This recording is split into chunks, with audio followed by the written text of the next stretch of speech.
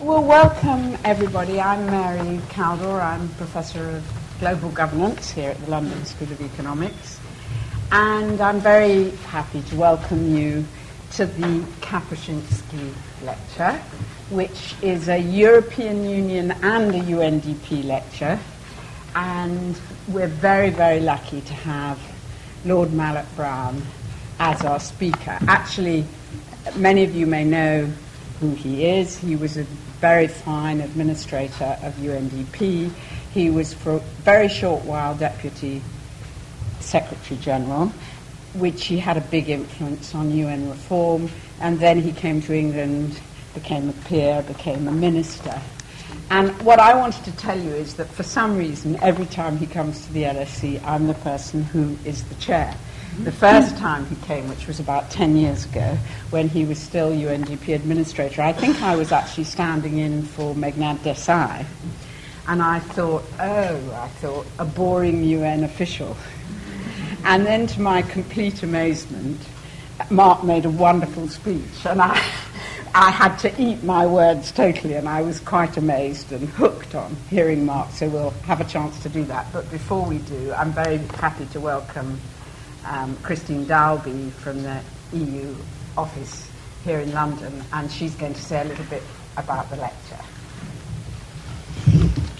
Lord Malloch-Brown, ladies and gentlemen, it is an honor and a pleasure for me to be here at the New Theatre for the Kapuscinski Development Lecture. The Kapuscinski Development Lecture is a joint initiative of the European Commission and the United Nations Development Programme. It is delivered with academic institutions across the EU, and today we are lucky enough to be here in the London School of Economics. Since 2009, there have been 44 of these high-level lectures where top global thinkers reflect on the pressing development issues of the day.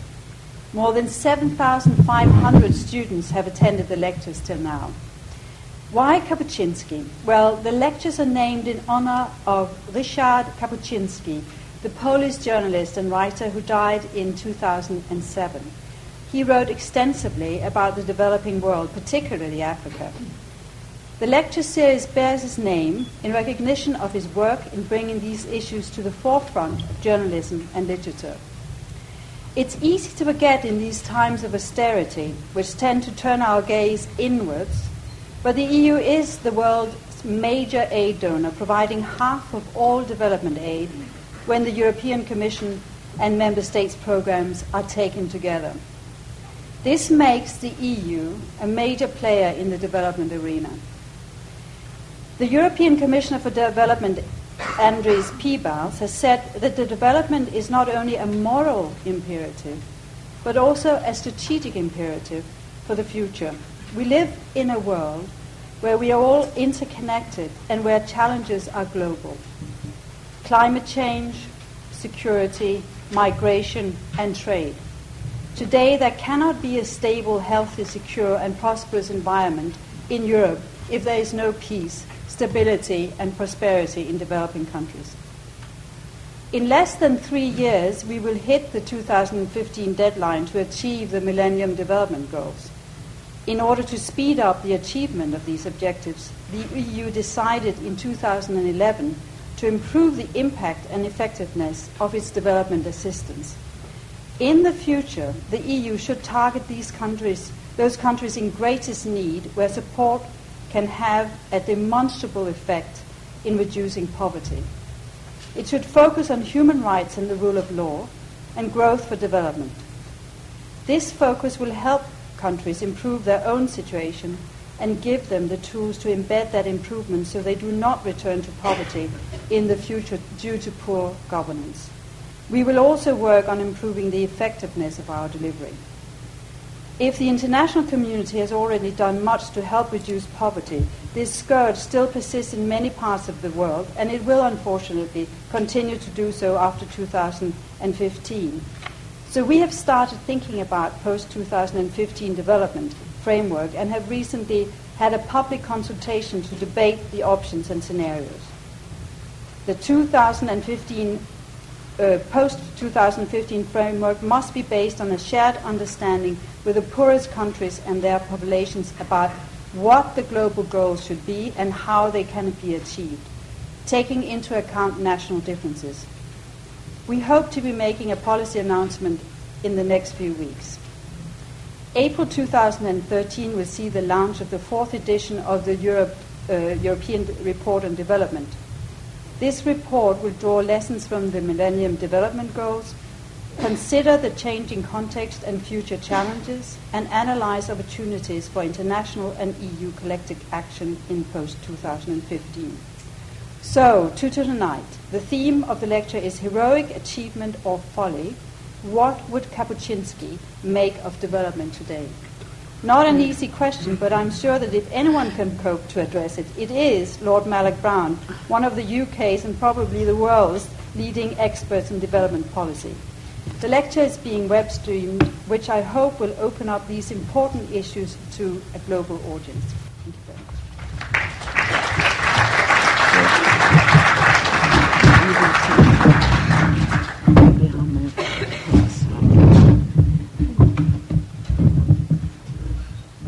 Well, thank you very much for those warm words, and Mary, thank you for your introduction. I'm going to speak about Kapuscinski and development, but I hope that won't stop you when we get to the question and answer at the end, allowing us to sort of talk about the Millennium Development Goals in 2015. I sort of wanted to talk about them in the lecture, but decided that old Kapuscinski up there would be sneering down at the idea that development could be reduced to a series of goals. So I didn't quite have the courage to do it at any length in the speech itself, but force me to afterwards, if you will. Mary, thank you. It's always great to be back here, and one day I hope I'm going to impress enough professors that someone else introduces me. But I tell Mary it's really because we're a fan club of two. So, and one day we'll come to one of these lectures and it'll just be you and me. The students will have all gone. Not quite yet. I've always, I have to say personally, been fascinated by Kapuscinski. He showed his readers in Africa or Iran, which he lifted free of the statistics or official public relations its leaders revealed, and showed instead their cant and hypocrisy, as well as, in journalistically brilliant terms, their little vanities. But was his view the unvarnished one of the clear-sighted journalist, or was it as much a commentary on his own Poland?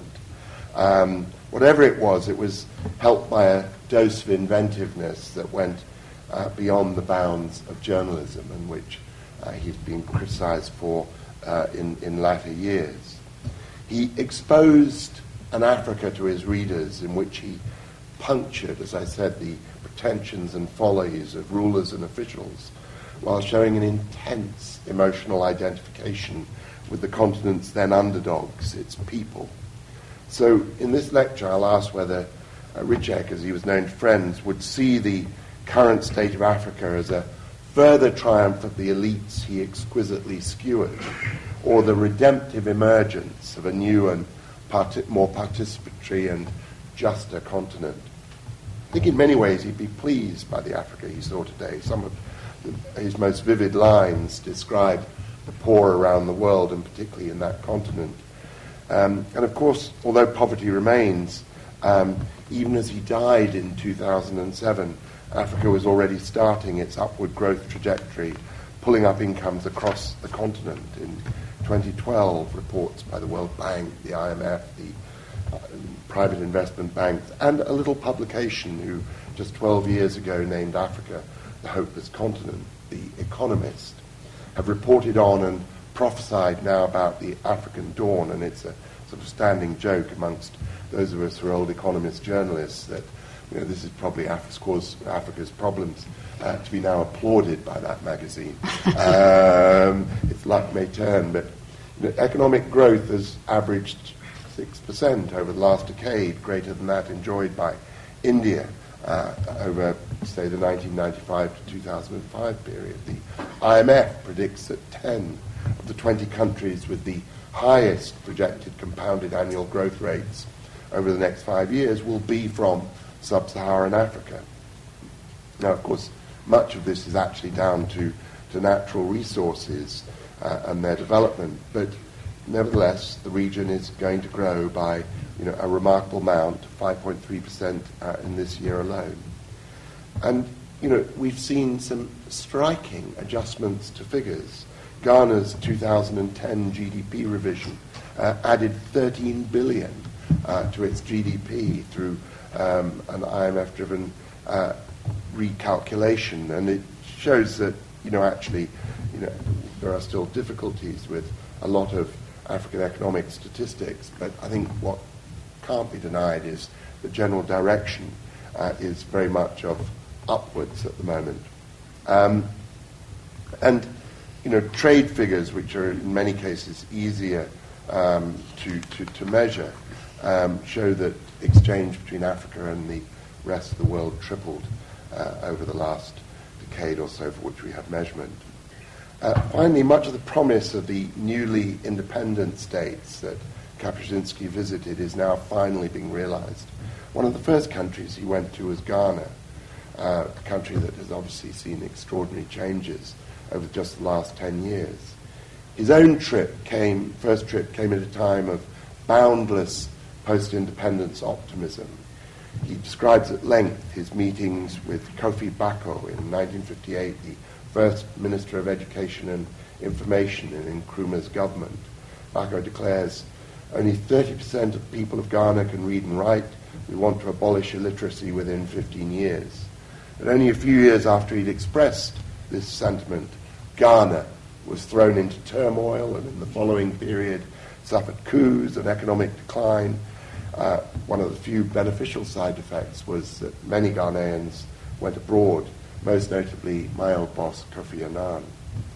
But between 2013 and 17, Ghana, a country of 23 million people, is expected to grow at 7.5% a year. And that education minister would be proud, if he was still around, to know that in 2010 the adult literacy rate was 67% and its youth literacy rate even higher.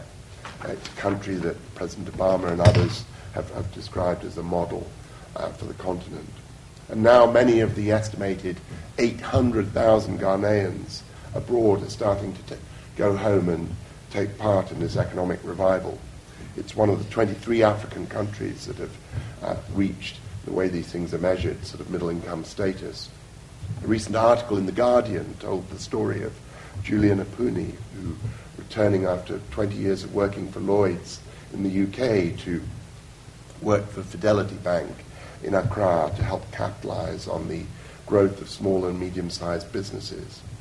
And of course, the phenomenon of exciting economic return and of the fall in global property is a wide one, which the Millennium Development Goals have followed, and it's not, as I say, peculiar to Africa alone.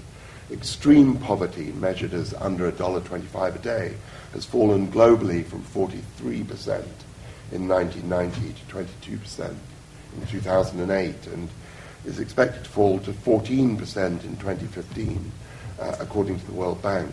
And, it is, worth reflecting just for a moment that when the MDGs were first proposed, and, I was one of those who both wrote and helped propose them, they were widely thought to be much too ambitious and aspirational to be taken seriously, and there's still a very good sort of academic living to be made and journalistic living to be made in rubbishing the progress that has been achieved. There remain more than a handful of skeptics, but the halving poverty target was achieved 5 years early, and not just because of progress in China.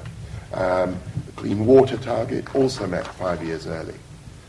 But in Africa, the trend is possibly the most surprising of all. A recent commentator contrasted the notably despondent analysis of Africa in 1997 of two of those skeptics, William Easterly and Ross Levine, who reported that the typical African mother had only a 30% chance of seeing her children survive until the age of 5, with the fact that Africa has recently witnessed now falls in child mortality faster than those recorded anywhere else, now obviously from a worse base.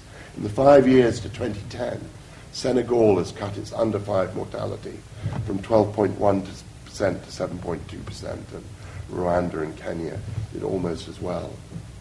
Yet, despite this progress, and I think if Kapuscinski was here, he would at this point raise his hand and insist that this good news be interrupted for a moment, and that we be reminded that a core of the very poor remain, and increasingly they'll be found in an arc of weak and fragile states, pure Kapuscinski reporting territory, if ever there were, because these are the poor that he as a war journalist would have been most familiar with. A report by Homi Karas, now the lead author of the post-2015 high-level panel meeting on the MDGs, of which David Cameron is one of the co-chairs, and which is meeting today in Monrovia, Liberia, together with Andrew Rogerson, former colleague of mine from the World Bank. Together they predict that income stagnation and high fertility rates in fragile low-income countries, alongside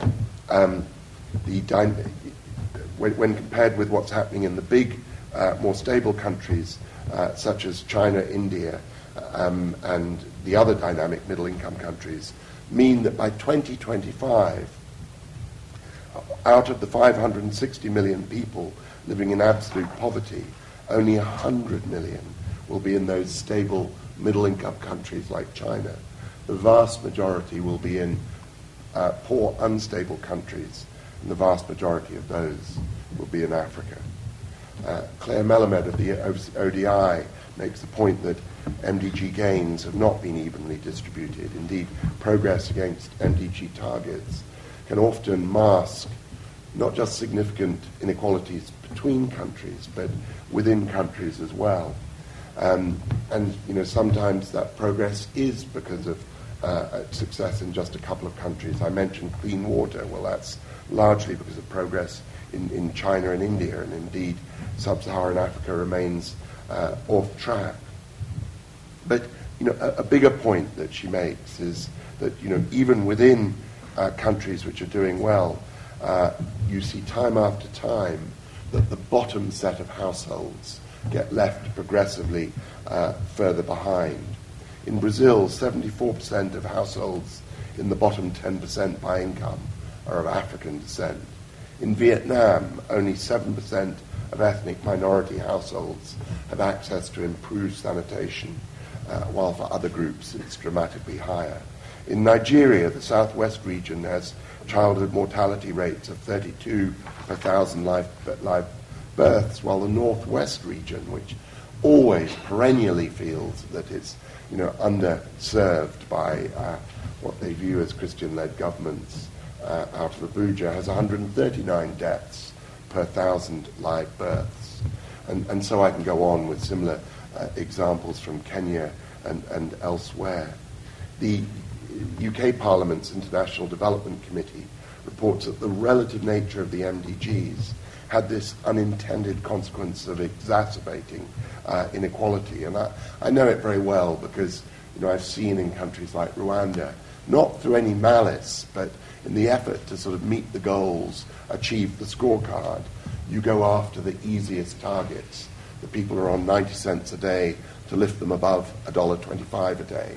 Those who are reachable from urban centres in terms of reaching them with additional health care. And you have this sort of last mile problem of groups who are left behind. And I think it's one reason why in the next generation of MDGs we have to introduce this concept of getting to zero, getting to the last hardcore examples of cases of poverty in nations and between nations. I think the related thing about that is how far to pursue inequality. Again, something that Kapuscinski, reform-minded though he was, the old Polish socialist still, I think would have had interesting views are. Kevin Watkins, who just at the end of my time at UNDP became the editor of our annual Human Development Report, observes that in India, if you go back 15 years, there were just 2 dollar billionaires in India. Now there are 46. The 176 billion total net worth of the billionaire community in the country has climbed from about 1% of GDP to 12%. He goes on to say that's enough to eliminate absolute poverty in India twice over, with enough left over to double spending on the country's shockingly under-financed public health system. But, when I went, and then he concludes by pointing out that Aisha's Gini coefficient, the most widely used measure of inequality, as I don't have to tell an LSE audience, has increased from 39 to 46. But when one then goes back and looks at the Gini coefficient in the United States, for example, one realizes that the periods of economic growth which have led to the sharpest reduction in poverty have more often than not also been accompanied by periods of extreme inequality as capital formation occurs and is subsequently used for reinvestment in growth and jobs. So I think Kapuscinski, like me, struggles with what is the fair and just way to look at the relationship between inequality and poverty. He certainly, though, would have been delighted by Watkins' comparison of the Ambani's home in India, which overlooks the Baikula district of Mumbai, which has 6 million slum dwellers. So you have the richest house in the world overlooking one of the biggest slums. And so inevitably, tackling this issue of income inequality is not going to go away. It's, I doubt, reducible to a goal in the MDGs, and indeed I can imagine parts of the MDG constituency who might be, very alienated were it to be done. But it is impossible to imagine zero poverty in a world with the existing levels of inequality that we see growing up today. And so Kapuscinski, just to take stock, might, while sort of seeing this economic picture as mixed, progress in terms of incomes and poverty reduction, but a little uncertain about the implications for social order and political cohesion of this rising inequality, would also, I think, warn us that despite all the positive news about Africa, the threats that he saw and reported on, coups and conflict, are not gone from the continent. Recent events in Mali, the Central African Republic, the DRC and Sudan seem to confirm a durable, sad stereotype of a continent prone to violence. But even that has to be taken with a large pinch of salt. Scott Strauss, a professor at the University of Wisconsin, is only one who is pointing out that according to the Uppsala Armed Conflict Data Program, that wars in the 2000s are substantially down from their peak in the early 90s. And if one counts even if one counts an uptick, he wrote, during the past 2 years, there are about 1/3 fewer wars in sub-Saharan Africa in this period compared to the early to mid-90s. But nevertheless, he concludes, these recent wars signal clouds gathering. And according to him, and I think Mary's own work would be along the same lines of saying, today's wars are typically smaller. They often involve, as we've seen, small insurgencies of factionalized rebels on the peripheries of states. They also play out very differently. They exhibit cross-border dimensions, and rather than drawing funding from big external states, they depend on illicit trade, banditry, and other international terrorist networks, he says. And adds, consider too violence over vital resources such as land, water, and pasture. Now, I think all of this, when added with climate change, rapidly growing urbanization, and other changes that increase the pressure on vital but often scarce resources, lead this professor to conclude, and I don't disagree with him, that we can only expect to see more violence. But on the other side of the ledger, Africa has increasingly democratic government. Admittedly, only one African state now, Eritrea, doesn't bother to hold elections of some kind. The Mo Ibrahim Index, a quantitative measure of good government, showed the decline of 5% in African political participation since 2007. And as countries have turned to multi-party elections, so too has the risk of violence during these electoral campaigns increased. And I'm sure one bellwether will be the forthcoming Kenyan elections in early March. But we've just seen the astonishing success of the Ghanaian elections, another close finish where both sides respected the outcome. But, for every Ghana, there's an Equatorial Guinea, where President Teodoro Obiang was elected, quote unquote, with 95% of the vote, and his party won 99% of the seats in parliament, in a country where an estimated 75% of the population live on less than $700 a year, when if it was equally divided amongst them all, they'd have a per capita income of $35,000, because Equatorial Guinea, because of its resources, is the continent's richest country. Which brings us, of course, to what Ryszard would have, I think, really had a lot to say about, which is that the scramble for African resources is so evidently on. Only 5 of Africa's 54 countries are not either producing or looking for oil or gas. This resource wealth may fuel, I fear, further inequality and hence also internal discord. It also may drive interstate conflict as resource discoveries lie often on the borders of territories whose ownership has never previously been disputed, but which now suddenly is the source of potential major dispute because of the oil lying underneath it. So I think, just for a moment, returning to Equatorial Guinea, which is the most galling example of the sort of extravagant elite that this new wealth can furnish. But it's not the only one. Although I do think that actually Obiang would have been a more severe subject for Kapuscinski's writing than his famous book about the Emperor Haile Selassie of Ethiopia. I didn't know Haile Selassie except, as I say, through those pages, but I do know Teodoro Obiang, and to borrow a phrase, he's no Haile Selassie. But his failings have indeed attracted a literature on corruption because it is so extreme. So these problems around imperfect democracy, continuing levels of potential conflict and indeed actual conflict have led to some renewed pessimism in the pages of policy papers and elsewhere on Africa. Rick Rowden, a development consultant and advisor to UNCTAD, the UN Conference on Trade and Development, wrote recently in Foreign Policy magazine of the myth of Africa's rise and criticized Africa's reliance on a limited range of commodities and extractive industries compared to the much more labor-intensive, manufacturing-oriented growth of Asia. But he's been countered by others who pointed out that, lots of the great economic success stories of today, Brazil, Chile, diamond-rich Botswana, are all heavily dependent on commodity exports. There's nothing to be ashamed of in that. It's how you use the resources that are generated.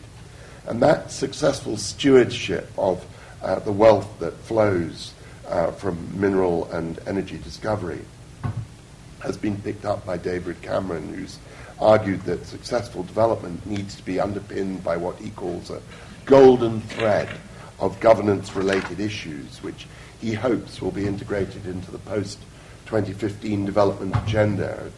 Given his role as co-chair of the high-level panel, I no doubt he'll make a strong case for it. And he's reflecting the argument of quite a few when he says you only get real long-term development through aid. There's also a golden thread of stable government, lack of corruption, human rights, the rule of law, transparent information.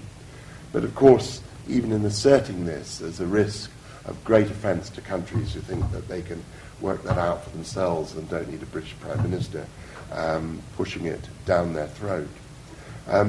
So the post-2015 development goals are very relevant, as the high-level panel is meeting in Monrovia, and we'll then have a meeting in Indonesia with that under its third co-chair, President Yudhoyono, and then present its findings to the UN Secretary General. But for those delegates assembling to take stock of what's been achieved in the first set of MDGs and what's to come next, they might reflect on how Monrovia itself, Liberia's capital, is changed since Kapuscinski's visit at the beginning of its civil war. In a chapter in his book, The Shadow of the Sun, called The Cooling Hell, Kapuscinski describes driving through the streets of Monrovia in Liberia at the very beginning of the war. Quote, on both sides jutted forth the black, charred stumps of burned, demolished houses. He also goes on about a very large black insect which consumed him. I think it was wandering around his hotel room. Today, Liberia has Africa's first female president, although not now the only one. There's Joyce Banda in Malawi as well. Ellen Johnson Sirleaf. Relative peace, relative security, and relatively free elections. Its GDP is forecast to rise 7.4% over the next year. So as the eminent global panel sit down, they should be considering how they might try and do what Ellen, an old colleague from UNDP, has sought to do in Liberia, which is to facilitate an inclusive development which addresses not just poverty but inequality, but in a thoughtful and balanced way that does not turn off the engines of growth. And, I suspect they'll conclude that building that kind of world will come from spreading the benefits of education and the hard and soft infrastructure of roads, communications, accountable public institutions, and the rule of law. And, most of all, perhaps they'll come back again to one of the original objectives of the MDGs, investment in education. An investment bank report recently said if we see education as the bedrock of society, then the remarkable aspect of education throughout Africa is the improvement of the last 20 years and the expected growth of the next 30.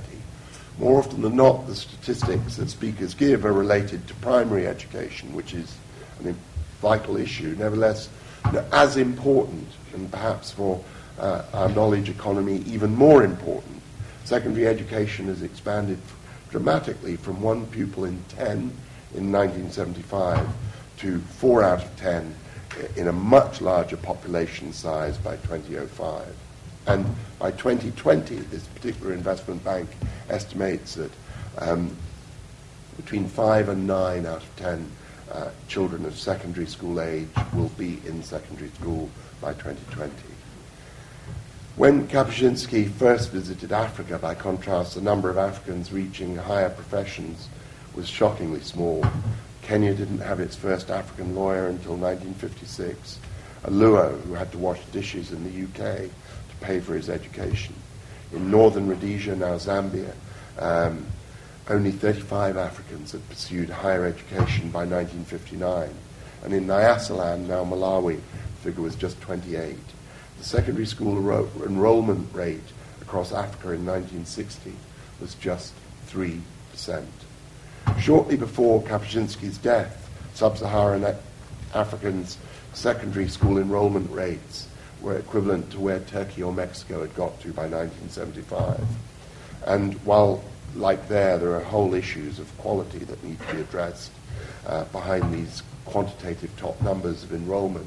Nevertheless, if we see what's happened since to Turkey, Mexico, or Indonesia, I think we can hope for similar improvement in the countries of sub-Saharan Africa. And, the consequences are a real knock-on in terms of the opportunities it creates for those countries within the global economy. So what would Ryszard have made of all of this? As commentator, he could not fail to be impressed by the economic progress. As journalist, his foreign correspondent's heart would beat faster at the prospect of the Africans' conflicts still sadly left to cover. As social scientist and political economist, he would worry at the rising tide of inequality that has accompanied falling poverty. he would note the social strains of mineral and carbon fuel exploration, of urbanization, and of the commercialization of African farming.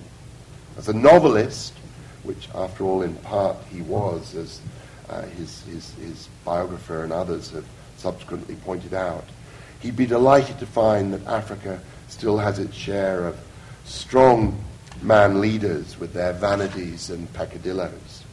In some, perhaps, he would conclude Africa is on a roll, but he might also conclude that it was not quite yet time to sheathe his pen.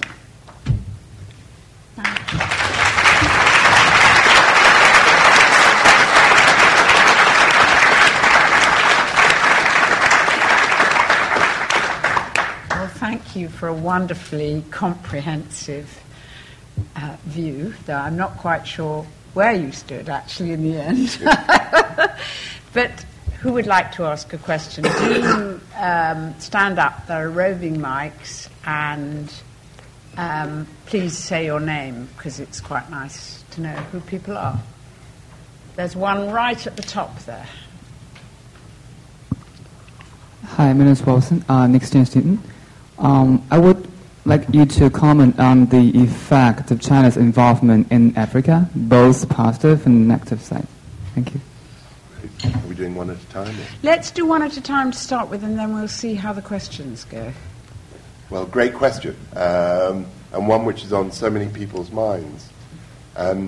When China's investment push into Africa began, Kofi Annan as UN Secretary General and I as the head of the development side of the UN rather surprised Western ministers by applauding it. And we did it because we looked at the competitive impact on the West as being really important. There was nothing worse if you ran multilateral agencies and were close to African leaderships than to see the kind of rather patronizing presumptions that went into Western aid delivery.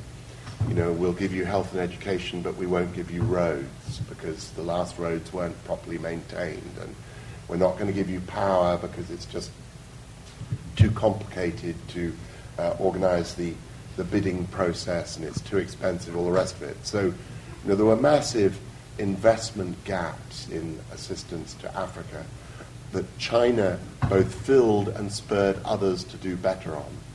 So I think, you know, you have to start by saying that. And, you know, the second thing is that, in a sense, to note that Chinese aid is geopolitical and strategic, and it's about securing assets it wants in Africa, is not necessarily to condemn it more than others who have helped Africa.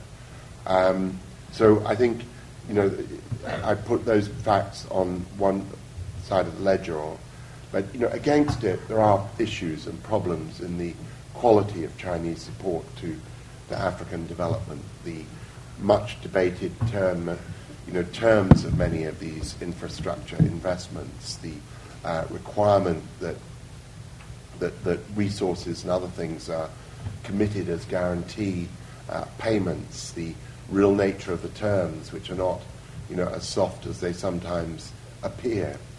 And perhaps most critically, the fact that not just on the Chinese aid infrastructure projects themselves, but in lots of related sectors, the extensive use of Chinese labor versus African labor and creating jobs for Africans. And I say it goes much wider now than just, you know, having Chinese construction workers. You look at, for example, the retail sector in Africa, and, you know, an awful lot of that is being taken over by an emergence of small Chinese stores, which are supplying themselves with textiles and other goods from China. So the impact is not just the undermining of an African sort of retail sector, it's undermining the manufacturing that lies behind that as well. So while I, you know, don't feel qualified to net it out, you know, what I'd say is there are some very positive aspects of it, but also some negative ones, and that what China needs to do is be a more open investor and donor and engage with African leaders and with other investors and donors in a much more transparent debate about best practice and the way to do this in a way which enhances African development prospects and doesn't have unintended consequences of undermining the economic self-sufficiency of countries. Okay, I saw several questions. Gentleman over there. First of all, I would like to thank you for your excellent presentation, but the continuation of my question is, can China's involvement in Africa delay the democratic governance issues in Africa, because China can readily provide what the dictators need in order to stay in power? Not many people discuss these aspects of China's involvement in Africa, but mostly on natural resource and business issues. So my concern is the governance issues. Can China delay Africa's democratization? Thank you. Yeah. Look, it's an incredibly important question, and I'd say that you might also apply the same issue to a kind of buccaneering class of mining operators and energy developers from many other parts of the world too. I mean, who again go in where there is an investment opportunity and don't feel any requirement to weigh the governance implications. But where I see some hope is, actually being quite engaged in some of this myself in Africa in my sort of day job post government. What I see is both the Chinese government itself, when it's a Chinese government entity that's putting an investment or an aid program into Africa, and usually through one of its China development banks, or the major oil companies like CNOOC, are as fastidious as Western companies about ensuring there is no corruption or facilitation payments in what they do, because they realize if they get a reputation for inappropriate investment where people have been paid off, that threatens the long-term legitimacy of that investment. I think one of the biggest things which is starting to change the corruption climate is that, if you're doing an energy development or a mine, you have this long lead time of 5 or 10 years before you see a return on your investment. And then you need to control that asset for another 40 years to get your full return on your investment. So if you've made a 50-year investment with your profits at the back end of it, you have to make sure that it will weather changes of regime and government in the country where you're operating.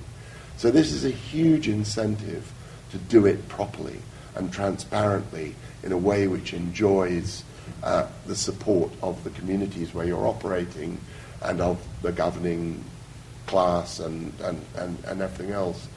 So, for me it's less China versus the West on the commercial side particularly than it is the long-term operator who's developing these assets as a long-term investment versus the more speculative people, which actually tend to be, in the Chinese case, not mainland firms, but firms from Hong Kong, and of which London has also more than its fair share of mine operators who are only going in to prove that there is oil or gold there, and then sell on the asset.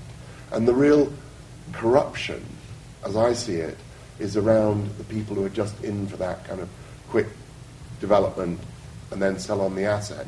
And that is a much more important criteria for looking at who's making inappropriate payments than whether you're Chinese or British or American. And having said that, I don't mean that all the ones who go in for early stage investment are crooks. That's not what I mean at all. But those who are willing to pay corrupt payments are significantly concentrated in that group of investors. Okay, the person right at the back with the red scarf. I now have about 4, so I will take 3 this time. Yeah, hi, I'm Heider from Bain & Company. You gave some very good examples of developments and progress which have been made, and on the other hand, you gave some cautions about things which are still going wrong. Overall, would you agree with the message that this time in history, both on a global level and in Africa, is better than any time before, let's say 50 years before, 100 years before, 500 years before? And does that mean that there's 99% or 90 or whatever percent chance that we can say 50 years from now or 100 years from now or 500 years from now, we will again be better off than we are today? Thank you. Okay, and then the lady just there, with just where you are. There we are. You. Yes. My name is Suzanne Long. Several of the Millennium Development Goals are concerned with the development and equality of women. To what extent is this happening in Africa, and is this where one hopes the future will lie? Okay, and what about this lady down here with the grey scarf? Don't worry, other people, because we have got time for more questions. Hi, I'm Kerry. Thanks very much for an excellent talk. My question is related to the lady's question about gender and equality. To what extent do you think revisions or developments of the development goals themselves need to focus on how we go about better measuring impact? I'm thinking about the sort of household surveys that are typically done to measure absolute poverty, and whether those really reveal inequalities within households. Do they really pick up on the development of women? Okay, great. That's 3 questions. I'm going to add one, which is, to what extent is there a link between the achievements that you mentioned and the Millennium Development Goals? Were they just announced and these other things were happening? I don't know why I like having you chairing my session.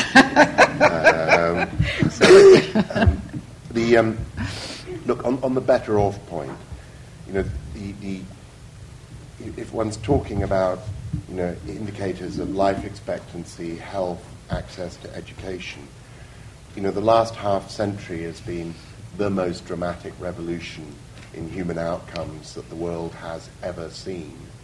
And it sort of frustrates me deeply, not here at an audience like the LSE, but how widely not understood that is, that we have gone through. I mean, I was just talking to a TV maker lately, trying to make a series called The World's Best Kept Secret, which is the extraordinary development progress of the last 50 years. And I struggle to with why it is that this explosive increase in the access to education, the 30-year jumps in life expectancy rates, the extraordinary transformation in poverty and incomes at other parts of life, when you measure it in terms of purchasing power, the even greater jumps that have been made.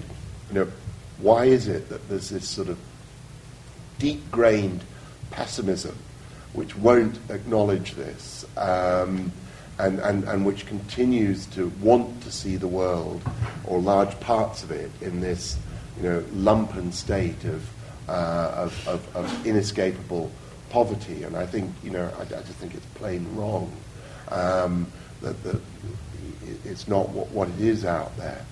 But will it? Is it? Are we going to go better and better? Well, I think it's a little bit like some of the arguments about innovation. Do we go on reinventing at the same rate? And not necessarily. I mean, I think the history of the world is a step up and then plateaus. And I suspect that issues of environmental resource limits, environmental change, a lot of other factors are going to pile in to mean that it will be very unlikely that we can go on sustaining these sharp increases in progress. And some of the other things will be unintended consequences of our success, dealing with an aging population, with rising healthcare costs, etc., etc. So we may start to flatten out, but if we do, it makes the questions being raised in the later questions even more important, Because if we do start to flatten out, then how income is distributed and how benefits are distributed is going to become even more important, because some kind of great global trickle-down isn't going to do it. And so I think, inequalities within the households and between genders, are going to be critical. Now, strangely, while I'm going to combat Mary on her view that the MDGs are a sideshow. It wasn't a view, it was No, a question. I gave the answer. Actually, in terms of the changed status of women in Africa, I do think, it's been tackled by two levels. One is, an awful lot of Western development agencies and NGOs and others, really sort of driving at this issue and sort of opening the mind of communities to the fact that women do not have to be in this second-class condition, that there are other places in the world where they are equal. And I think that's been critical, but it's had the impact it's had because it's been combined with changes in the political and social economy of African countries. First, much greater female entry into the formal workforce. Second, a move away from agriculture towards more urban occupations. And thirdly, a continuingly quite dominant role of women in the unofficial commercial sector, the market sector, if you like, which has actually had a huge impetus because that sector is also growing and becoming more significant. So actually, now, as I see it, there are a growing number of women in very significant roles in government and business across the continent. The voice of women in civil society is stronger than it's ever been before. So, for me, there's a very clear direction of travel here, and I do think in it, coming back therefore to what goes on in the family, if there is a problem, it may be less the simple men-woman division, and it may be that in large households, what happens to the more marginal children who've lost a parent or both parents from, say, HIV/AIDS, or whose parents, are migrant workers, or many of the other kind of phenomenon which are still part of the African family condition in large parts of the continent, and who are definitely still in a very marginalized status. And it comes back to why some of us, in thinking about the MDGs, which is a big global instrument, not in itself directly relevant to the household, this concept of zero is so important. This idea that nobody must be left behind is key, because we've got to get away from measuring success of just getting the person on 90 cents to $1.25 and measure success as getting everybody to the $1.25 and to less to other measures as well, which are not reduced to an income one. But then to Mary's question about the MDGs, it's a funny thing, because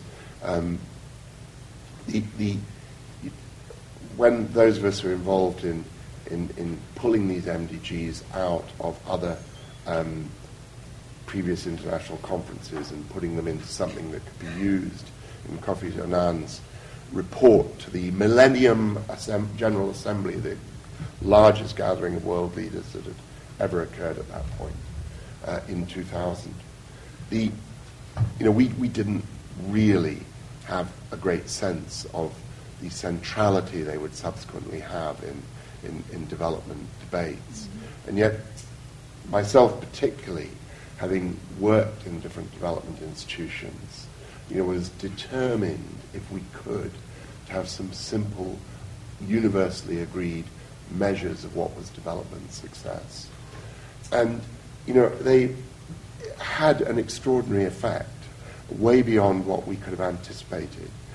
Because, one, they have allowed a dialogue to form between recipient countries and donors around a very transparent set of benchmarks. And they have led to mobilization of very large amounts of additional money. So that, I would say particularly health would be nothing like it is today if it hadn't been for the MDGs. I think income growth less evidently tiable to the MDGs. I think that is the broader economic takeoff of better policies of what's happened in China and India and other places. But health, and to a lesser extent education, of the dramatic progress is very much around the prioritizing of funding and support to these areas, and the decision by developing country leaderships that this too is what they want to be measured by their friends abroad as well as their citizens at home. And actually, I can't resist a comment. I mean, I do think they provided an instrument for local civil society groups, NGOs. I mean, and I've seen that in Sierra Leone, for example, where they've mobilized meetings around explaining the Millennium Development Goals or something. So that's on your side. More questions? Yes, you just here. And then the lady behind. My name's Shannon Green. I'm an A-level student, and I was just wondering, in terms of international development, there's quite a lot of criticism that, international aid rather, for African development, there's criticism that aid creates a dependency for African nations on their aid, and that it leads them into a development crisis. I was wondering what your comments were on that. Well, and then I'll take the lady behind you there. Yeah, that's the right one. Hello, my name is Solène.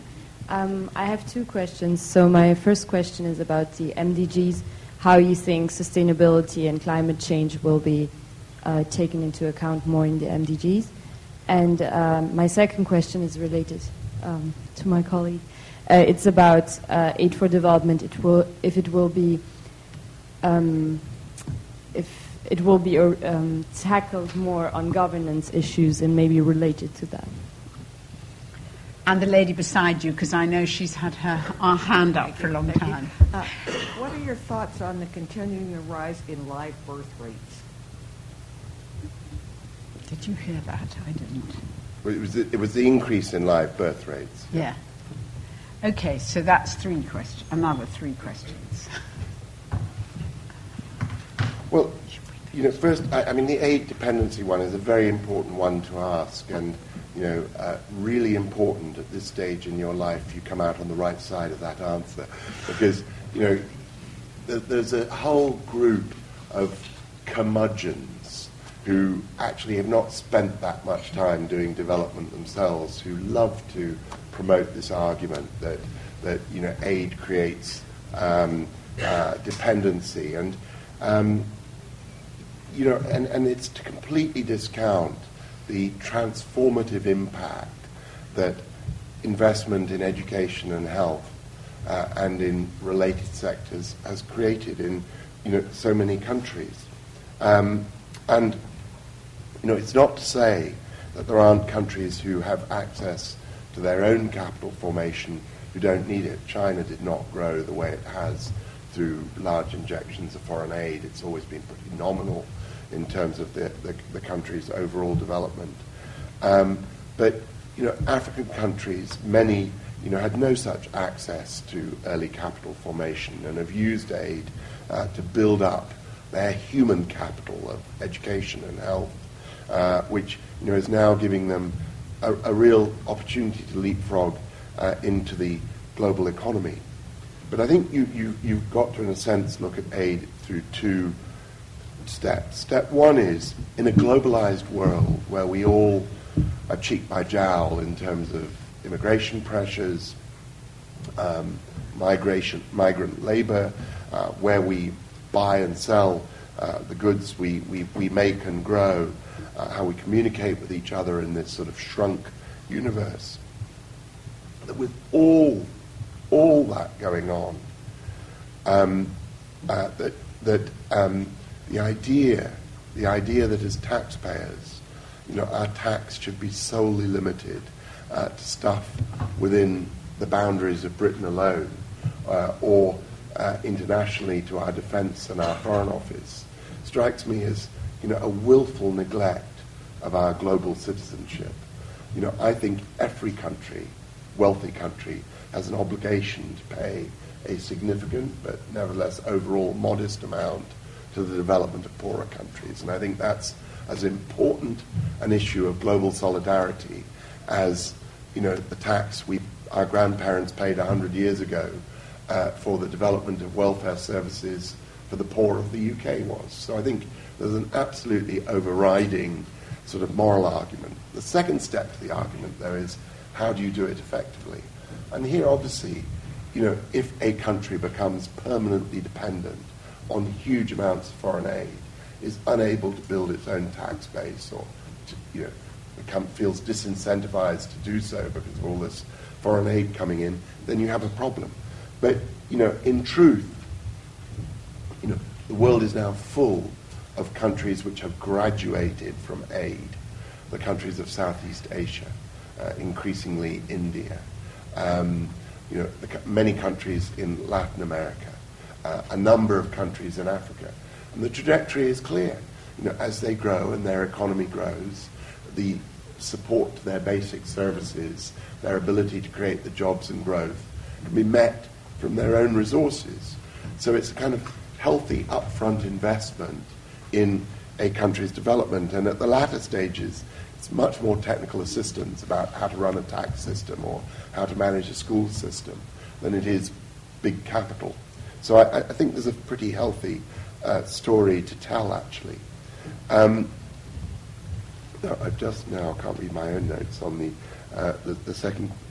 climate, sustainability and climate change. I mean, these have got to be folded into the next generation of Millennium Development Goals. I mean, it is absolutely self-evident, I think, that, if the deterioration of an environment that we're presently seeing continues, a lot of the gains in a region like Africa will be undermined. If suddenly we're growing our wheat in Canada and Russia, it's not great news for Africa. And so there are massive issues of protecting rainforests, protecting local habitats, addressing climate change, which can't be left out. You can't address income poverty while pretending that the global natural environment is a neutral factor in that. We have to conserve it. The stewardship of it is critical to our collective well-being, and that needs to get built into the goals. On the governance point, I mean, I think that the point I made in the talk that actually the concentration of poor people by 2025 is going to be overwhelmingly in countries which look as though they may be poorly governed and have weak state institutions, brings one right to that that has to be addressed. But it is, it's one of the most difficult bits of development. I mean, when I took over UNDP, it didn't have a governance program. By the time I left, 7 years later, it was the biggest program we had, because I felt that if you had accountable governance with the related things of rule of law, etc., this was the biggest assurance that the poor were going to get a fair say in the allocation of resources in their society. But actually taking that perfectly decent liberal concept and turning it into programs that build good governance and institutions remains one of the hardest, most challenging things to do in development, because it's often considered intrusive, rather patronizing, and something that outsiders are not always felt to have a legitimate view about. Hence David Cameron's troubles when he talks about a golden thread as part of the MDGs. And then hence to the rise in live birth rates. I mean, it's a revolution in itself that so many more kids are surviving early childhood, but it does, of course, then have a knock-on consequence, which is that you've got to have the supporting health, education, and then later jobs to kind of make sure that you're not saving them at the start of life only to subject them to a life of disappointment, of stunting, of all the other things which threaten a child as it is no longer a baby but moves through early childhood into adolescence. So you've got to view the support as, not declaring victory because those rates are right, but declaring victory as you take out the other vulnerabilities in that individual's life cycle, which, the next one of which is a hugely unresolved problem in the world, is nutritional quality and therefore stunting. Okay. The gentleman down here, and then there's one right at the back, and the lady. These two first, and then the one right at the back who's had his hand up for ages. Down here, blue shirt. It could be a somewhat gloomy question, but is there anything that can be done to get Zaire kind of on the road towards improvement? It does seem to be sort of perennially stuck in a morass. Yeah. And then the lady just here with the black shirt.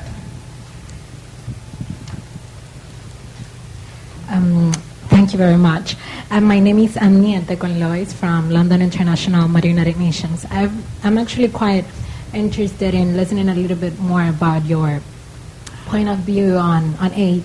Because, for example, I'm not against aid at all. I mean, I come from Dominican Republic. We have Haiti, and, Dominican Republic itself needs a lot of aid and depends on aid.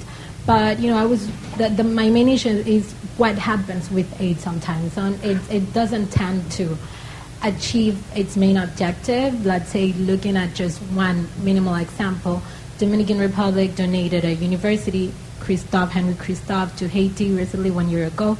Nothing has been done. The entire university is in the northern part of the country, and it's not working. It's the same when, I worked after the earthquake as well, and I myself witnessed as well what tends to happen with the aid. It tends to be sometimes it is even sold to the people, to the victims themselves by the police, by the government officials.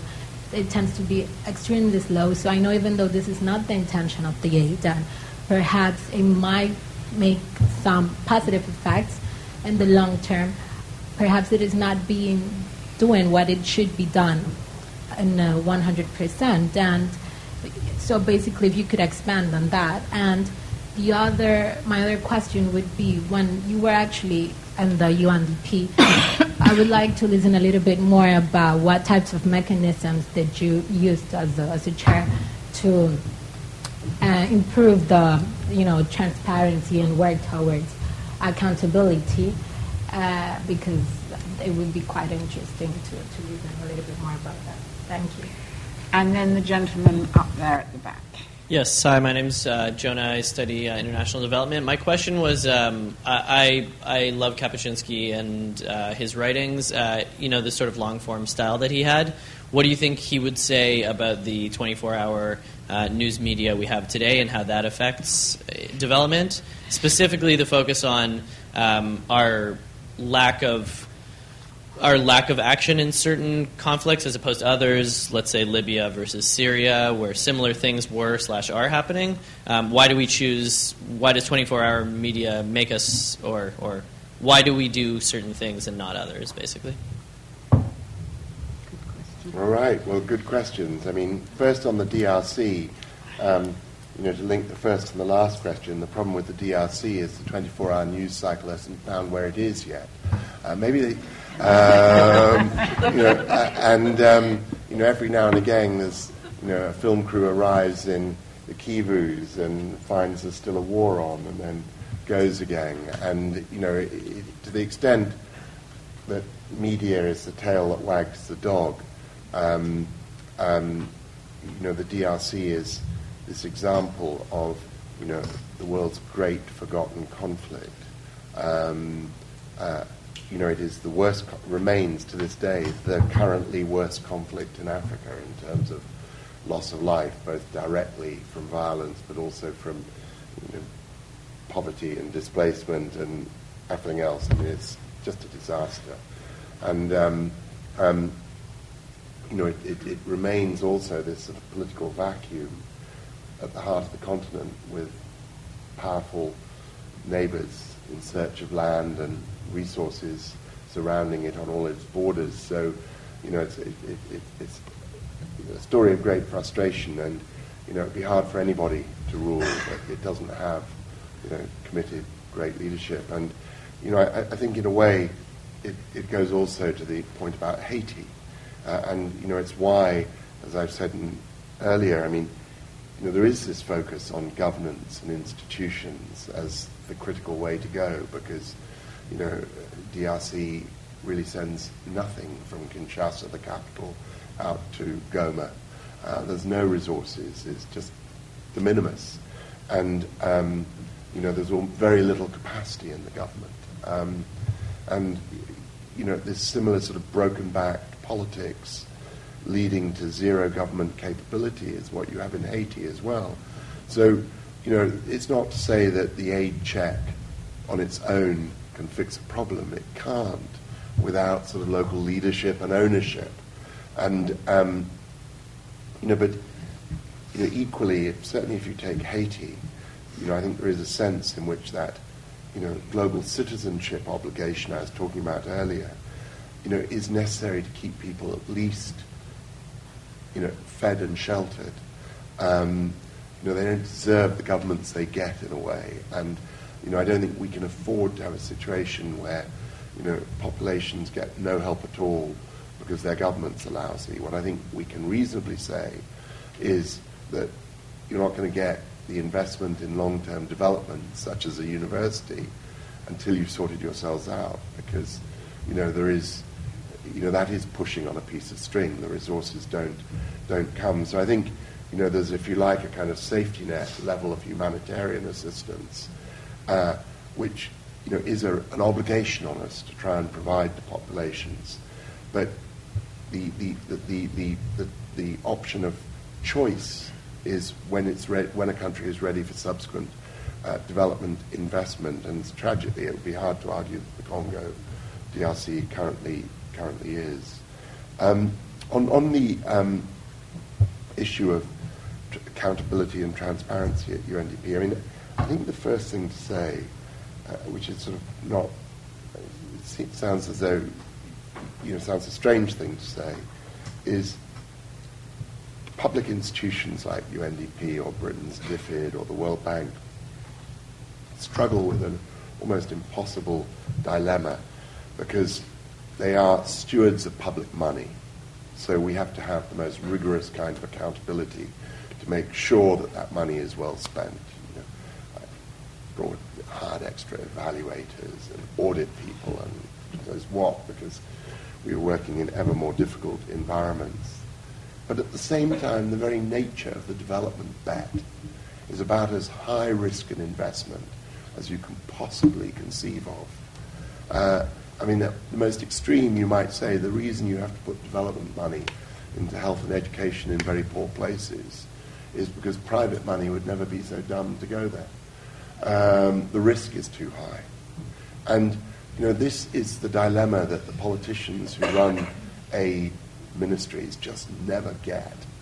That you've got actually to have the courage to tell your public opinion and to tell the editor of the Daily Mail and the Daily Telegraph and whatever their Dominican Republic equivalent is, that, actually successful development includes quite a lot of failures. And the reason it includes failures is if you're not failing, you're not taking enough risk.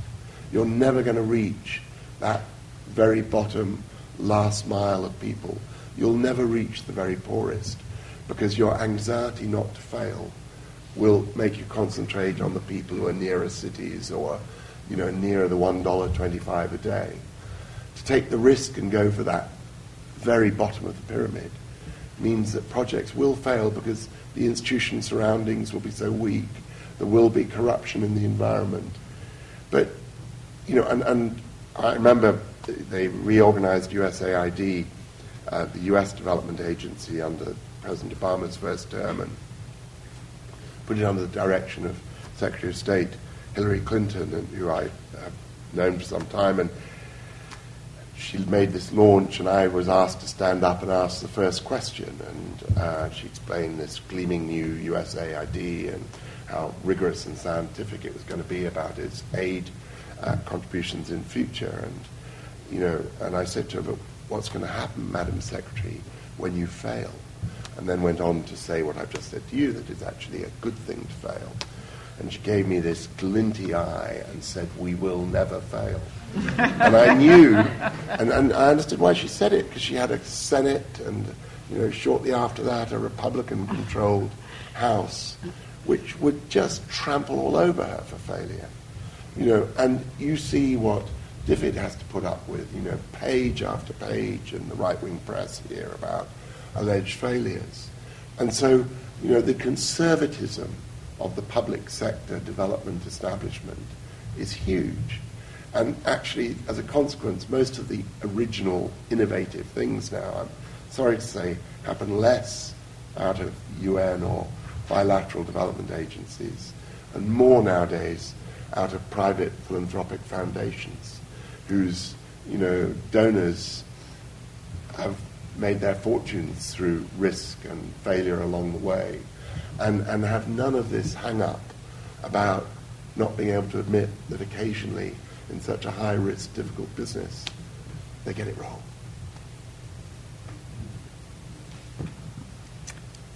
Okay.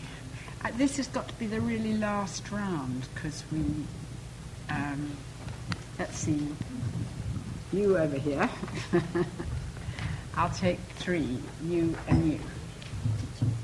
Oh, no, this lady there, you had your arm up for ages, didn't you? Okay. So we'll just fit in 4 very quickly, but be quick because we're coming to an end. Okay. Thanks for your presentation. My name is Xu. I'm from China. I'm just very surprised why such resource-rich countries in Africa, they are so extremely poor. And if you look at the Middle East countries, they are resource-rich as well, but they are doing very well and very rich. Is that because, like Middle East countries, they own their oil and they can benefit from it? But in Africa, actually, their resources have been stolen by foreign corporations. Recently, I've watched a documentary. I know Glencore has huge operations in Africa, but they are not paying a single penny of tax there. And the tax evasion done by one corporation actually is equal to the whole of foreign aid poured into Africa. Now the lady here. Hi, I'm Harriet. I'm on MSc Development Studies here, and I was just wondering, you talk about introducing the governance program at UNDP, but I've been studying things here that have made me question the UN. I just wonder what Kapuscinski might make of the UN today. And then there were 2 others I said yes to. That gentleman there, and the one in the green jersey. Oh dear, and there's one more at the back. Hello, Edward Keller from Lead International. I really enjoyed your book, and I like the way you talked about what you learned in every chapter. And I wondered if you were going to do a second edition. Are there any new learnings you'd like to add now? And here? Hi, my name is Hide. I'm a student at LSE. You mentioned post-MDG has to incorporate population in the last mile, and you mentioned that health is an important factor to do that. But what do you think has to be done to realize the idea of reaching those people at the last end, apart from what has been done so far by international community? Thank you. And up there. Hi, my name is Derek. I'm an international relations master student, and I just wanted to ask if there's something that can be done more to implement the voice of civil society in Africa, especially considering case.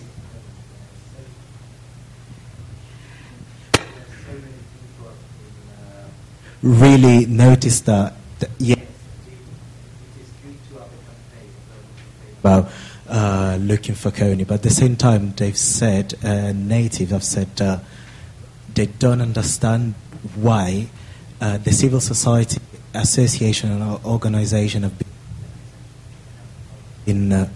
have not been, how would I say, they haven't been spoken about. So I just wanted to know if civil society can be broadcasted more in Africa. And then my last question, very mean of me, but I mean to have an extra question because we're coming to the end, was what difference do you think it makes that increasingly development agencies are becoming contracting agencies, that, you know, instead of implementing it themselves, they're contracting out? And how does that affect the whole aid process? But you mean contracting out to commercial? Or to NGOs, to companies, but actually, you know, if you go to somewhere like DFID, unlike the past when it would have been a huge organisation, it's actually a very small organisation full of advisors and contractors rather than people who execute and implement. And what difference does that make? Yeah. And the same actually with UNDP. I mean, it still has its people, but an awful lot of it gets contracted out to NGOs and others. Yeah. Well, let's start with first. I'm really glad for that China question because it sort of punctures those who were not persuaded by me that, you know, this issue of the exploitation of resources in Africa is not China. You know, alone. I know that's not what you asked, but I think, you know, I should have had the Glencore example to hand. But you know, but having said that, and pointed out that, you know, companies who are behaving in a way that is not paying tax, which is not paying royalties, you know, that there's no geographical monopoly on where such companies come from. The other thing to say is that, you know, Africa's had this mineral wealth for a long time, but actually, and a lot of it was sort of broadly known about through earlier surveys by old colonial era oil companies, etc. But, you know, it had not been exploited because the conditions of reasonable stability were not there to enable the long-term financial investment to do it. So, you know, I think we've got to see. I mean, you know, the examples so far, you know, fall on both sides. Botswana discovered its real diamond wealth after it had secured its independence from Britain. It through a very constructive partnership with De Beers, you know, where it's always had the whip hand, has grown rich and stable and successful through it. On the other side of the continent, in the northwest corner of sub-Saharan Africa, you know, a similar endowment of diamonds didn't save Sierra Leone from one of the most brutal civil wars ever, around those very same things, diamonds. So there's no sort of universal lesson as to which countries successfully exploit this wealth and which don't. And I think, you know, governance is a critical variable in trying to get more into the success column. And on the other end, you know, there's also the fact that, you know, for a lot of the countries, if they don't pass the early tests of good governance and of transparency and fairness in how they award contracts, they may not get further down the road because they may frighten away other investors in an environment where suddenly, you know, actually there is not, you know, the issue is not the amount of oil out there. I mean, 5 years ago that was an issue, but the energy economics have changed so dramatically that now the investor wants to know that this is oil which is finally really going to get to market. He or she doesn't need to make the speculative investment in a country which is unstable and badly governed. There are other places to invest in oil instead. So, you know, it's going to be a real interesting to see which countries manage to deal with this effectively and which are overwhelmed by it. On the what do I think about the UN today? I mean, well, clearly its leadership is not as good as it used to be. But you know, apart from, you know, an old bugger's complaint that he wishes he was still running it, you know, the UN is captured in its permanent, maybe lifelong dilemma that you know, it remains the only source of universal legitimacy when it comes to, you know, all sorts of actions, from the Millennium Development Goals to treaties to goodness knows what, to setting standards in human rights, to introducing new doctrines such as responsibility to protect. And yet, that very universality that comes from its membership by all countries is undoing, because it denies it the effective executive action to cut through and get things done, because there's always that search for consensus. And this is where leadership does in the organization make a difference, because under my chief, Kofi Annan, we had probably the best or the second best Secretary General there has been. The other great candidate for that status being Dag Hammarskjöld, the Swede who died in the Congo, he actually died in Zambia, but was on a peace mission in the Congo at the time of his death. And these two men showed how they actually could turn this gridlock of all these nation states to advantage by it kind of strangely liberated them to pick their way through this and create coalitions and combinations to get change. And they floated above the chaos, but more normal Secretary Generals are completely captured by it. And so all the other Secretary Generals have frankly been more Secretary and less General. And we're in one of those phases now. A decent man that we have occupying the job. Now, new learning from the book, I think it's time for a second edition. Good paperback out there now, though. I think the learning continues because, in my case, my post-government life has been partly back in the world of consulting, whereas you know from the book I spent some of my early life, but also much more on the boards of the very foundations that I mentioned earlier as being the real source of inventiveness and innovation in development. And and if I did do an extra chapter or a new version of the book, there'd be a whole chapter on my rice farm in Ghana, which I chair and which is my favorite project of all. Because, I've taken all the stuff I knew about development, where you have to have the right seed and the right water, and you need to have access to markets and all the rest. But it still never worked, because you made all these inputs, and then there was always one missing. And now I've teamed up with a couple of guys who, were themselves consultants with a 40-year-old life crisis. So I have a Nigerian partner and an Indian partner, and we've created this farm, which is a kind of social investment in that it's meant to both make a return and for our investors, but also to create livelihoods for a very large number of people. And it's fantastic, because for me it translates all the lessons that I've preached for so long about private-public partnerships into development into a real model that works. And it's got only one disadvantage, which is that, as I said, my day job is a consulting business, and just yesterday, in a not untypical incident, I went to see a major client who wasn't using us at the moment, and so I made the pitch about how we'd be able to work out the risk that he was facing in his African investments, and we'd be able to tell him everything he needed to know about Russia, and we could do some economic analysis for him and all the other things. At the end of lunch, he hadn't bought any of that, but he was pleading with me, could he invest in my rice farm? I'm sort of aware that I've learned some lessons, not necessarily the right ones. Now, just quickly on the civil society thing and the reaching of the, if you like, the last mile, because they're two sides of the same issue, which is, if I was to sort of fast forward, what will African governance look like 20 years from now? It will look nothing like Western governance. I think one of the great mistakes we made was to think that that Africa would model state-centered institutions of the kind that we have within a half mile of this place. That there would be great government departments sitting in a central capital which would somehow be delivering services down to the community.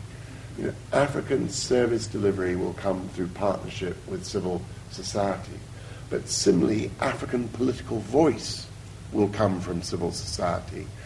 Civil society is weaving its way into this sort of early version of African democracy, it is much more responsible for accountability than more formal institutions. It was the Human Rights Commission in Kenya, which was the critical partner of Kofi Annan in negotiating a coalition government and progress after the last Kenyan elections. Time after time across Africa, as the political class is seen as corrupted, living off fat MP salaries, and just generally in it for office holding and the perks that brings, the political legitimacy and authority is shifting to civil society, which I think is a huge player. And actually, one of those other foundations that I'm so pleased to be on the board of, the Open Society Foundation, which is also a supporter of various LSE activities, is actually the biggest funder of civil society and international funder of civil society in Africa. And so, therefore, lastly, to Mary's point, and just to say that I don't think it's quite as new a phenomenon as you think. This contracting out. I mean, the UNDP field staff has remained, for example, relatively constant, and it's always been the intention that you'd have partners to do things. But DFID, which you're looking at it through the lens of, is a particular problem because it's been given this great exemption by the government to grow its budget to 0.7 of UK GDP, but it's had its staffing levels subjected to the same freeze that the rest of government is subjected to. So it's created this particularly sharp anomaly between the number of people to manage the program and the size of the program, leading to some really sort of weak management. I agree at times. But if you take the more traditional thing of a UNDP or a World Bank, I think it's not really to kind of push away responsibility for this, but a recognition that the staff of UNDP or the World Bank are very expensive, a very high cost on top of development programs. So the more you can bring in local NGOs and others with often much greater local knowledge, the more you can bring down the transaction and overhead costs. So I think it's in a general quite a good trend, but here it's been taken not all. I mean, it's a pity that Kapuscinski didn't get to write a book about the UK, because I think he'd find plenty of slightly anomalous things in how we run ourselves here like that. Well, I want to thank Mark for a wonderful talk and for, the fact that we've gone so over time, and I'm sure there would have been more questions, just shows how successful it's been. And, it's fantastic, him with a cold answering all these questions. I also actually would like very much to thank the audience, because I think we had some fantastic questions, and I felt the questions displayed the fact that actually LSE are the students from all over the world that are going to do all the things that Mark hopes will be done in the future. And finally, of course, I'd like very much to thank UNDP and the European Union for making this event possible. So thanks to everybody, so we can all clap.